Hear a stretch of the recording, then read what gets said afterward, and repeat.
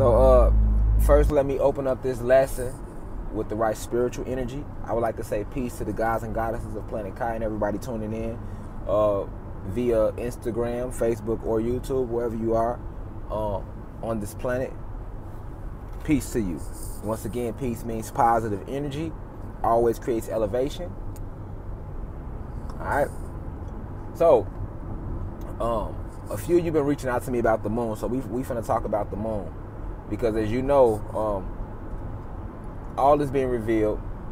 All your powers, the powers are being given back to the gods and goddesses. You know, you have to understand who they taught us were blacks and Latino people, or your African people, or your Jamaican people, or your people of color all over the world are the descendants of the Anunnaki gods. All right. If you've been keeping up with my live lectures and watching this YouTube channel, then you are already, you're a little familiar with what's going on. But if not, don't worry about it. I'll catch you up. Just keep tuning in. But I want to talk about this moon, all right, and its purpose on our planet, and the purpose it has had on our planet.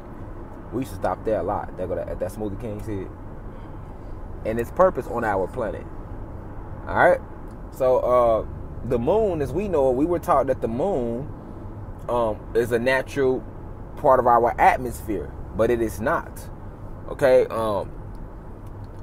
the moon originally was never in the sky, not in our sky. Okay, there is no moon. All right. Certain planets, however, did have moons. All right, but not us, not this planet. This planet that we are on now is called Planet Kai. That's the original name of it. I will not be calling it Earth, because Earth is not the original name of this planet. The original name of this planet is Kai, or Tiamat. All right, or the brightest blue star in the cosmos, or the planet that's shaped like a woman's head. All right. So on this channel, this is the University of Cosmic Intelligence. So I'm enlightening the gods and the goddesses. And yeah, there's a lot of people from the NASA community that watches my channel trying to, get information and understanding, because they know who I am. All right. However, these beings are not allowed to tamper with me or hurt me in any form, way, or fashion, since I have reconnected with the ancestors, and my DNA is almost 70% unlocked. All right. So I'm divinely protected when I sit here and give you guys these messages. As long as I continue to give you guys these messages, I will be divinely protected. Right? Because I am doing what I was put here to do. So my job is this. We always had ancient mystery schools and esoteric schools of information. So this university is one of many that will be constructed as we move forward in this new age, in this new realm. But yes, the moon is not real. Okay. So you have to understand that when these human beings and these other extraterrestrial species, mostly your draconian reptilians from the Draco star system, when they landed and conquered our planet, they understood that we are the most powerful of the most powerful beings. All right. So they had to set up many different traps to ensnare our souls and to keep our spirits at the lowest vibration possible. All right, or that sunken place, as they like to call it in the movie Get Out. Okay, so understand, my people, that we live in, when we created this galaxy, us the gods, we made this galaxy a binary star system. I mean, this a binary star system. When we created the multiverse, all right, which is composed of 9 universes, all right. Each universe has a binary sun system, all right. So this means that every planet within this universe that we are in, where our planet is at, has 2 suns.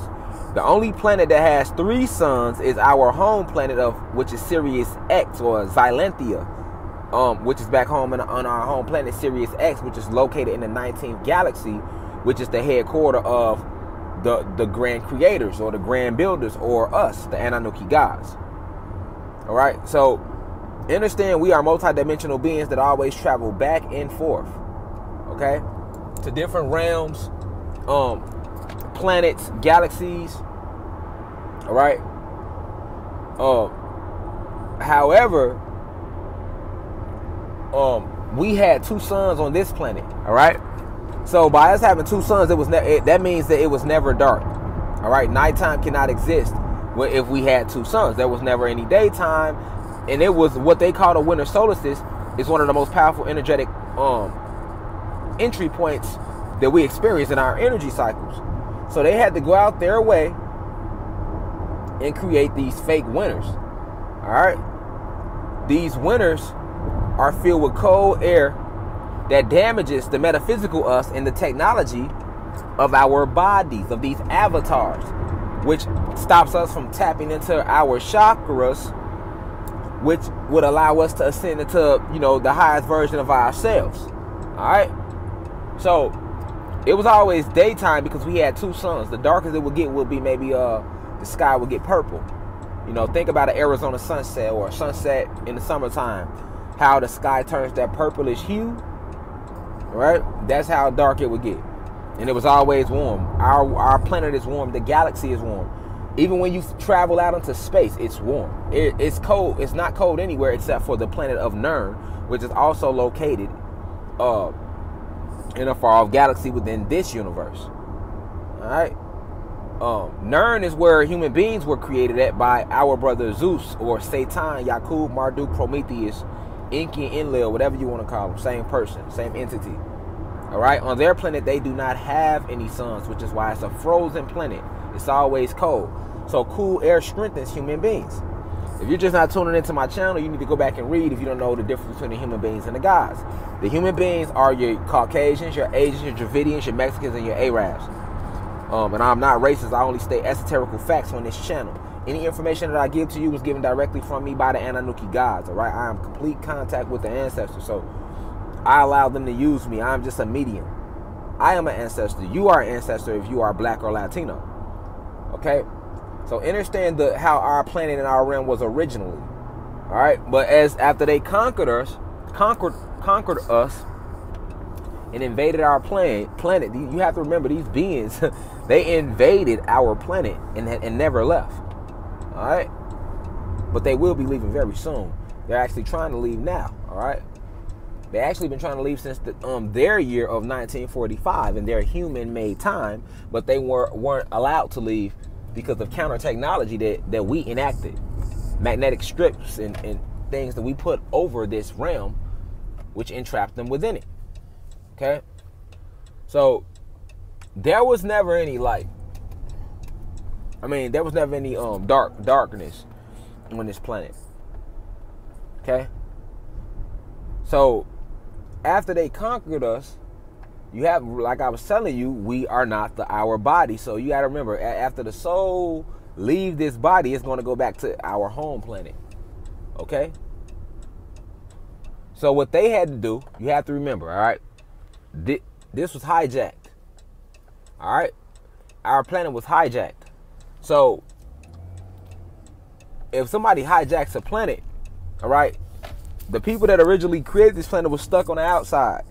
All right, so every time somebody leaves this planet, the ancestors, we would like to talk to that soul to figure out what's going on down here to get even more intel, so to figure out how we could get inside of this dome and free the rest of us stuck here. All right. So what they did, human beings, along with the reptilians and the Arcturians, was the ones that created the moon technology. The Arcturians, masters of illusion, they were the ones, all right, they were the ones who created the moon. All right, it was their idea. All right, so what the moon does to us, I forgot this, man. What the moon does to us, to the gods and goddesses, all right, is it blinds the soul as the soul leaves this atmosphere of what is known as, of what they call Earth. And they literally have scientists up on the moon, physical, in the physical, up on the moon, all right, they're sitting in their lab coats studying this planet, all right, and their souls, when people die and their souls leave this atmosphere, you have scientists on the moon that's literally there capturing their souls. Because you have to remember, we already know who have souls. human beings are soulless beings. They do not have a soul. They only have electricity. All right. So the only beings with soul are the gods and goddesses, the aboriginals of this planet and this universe. All right. So basically, as black people and Latino people die and leave these physical avatars, they take our physical avatars and chop up the organs and eat them and drain them of nutrients and things like that and use them to make their nuclear weapons. All right, out of the black goo in our spines, and the carbon in our skins. All right, this is what they do to us at these grave sites. Meanwhile, on the metaphysical side, as your spirit and soul is leaving this realm, they have other scientists up there that have this moonlight, and what the moon does is the moon acts like a flashlight and it blinds the soul. So as you're leaving this atmosphere, all you see is darkness. All right, and the moon, all right, as you're leaving, it's the only light you see while leaving this realm. It's like a giant flashlight in the sky that blinds you. And most people, most souls look into that light. Now, most souls should turn around. All right, most souls should turn around, you know, at the moment of what they call death. Most souls should turn around, all right? Because if they did, they could see that behind you is the entire galaxy. But most of us do not do that. We get blinded by this moonlight, all right?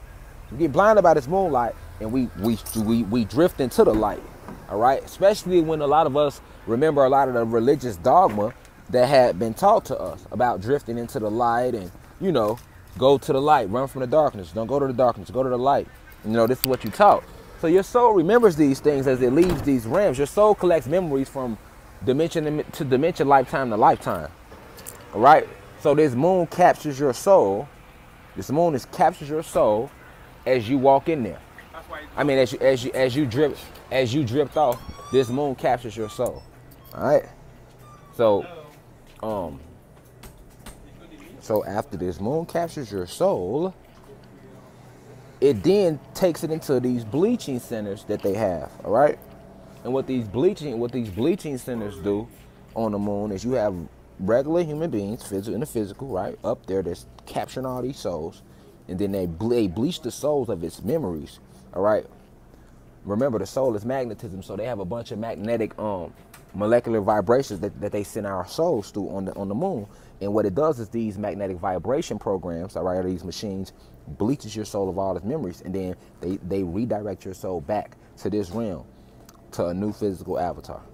All right, and this is what they had been using the moon to do since they invaded and took over our planet. It's really sonar weaponry used against us. All right, this is why if you go back and study the Zulu tribe, Shaka Zulu, if you go read up on the Zulu nation, they speak a lot about how, you know, back in their day there was no moon in the sky.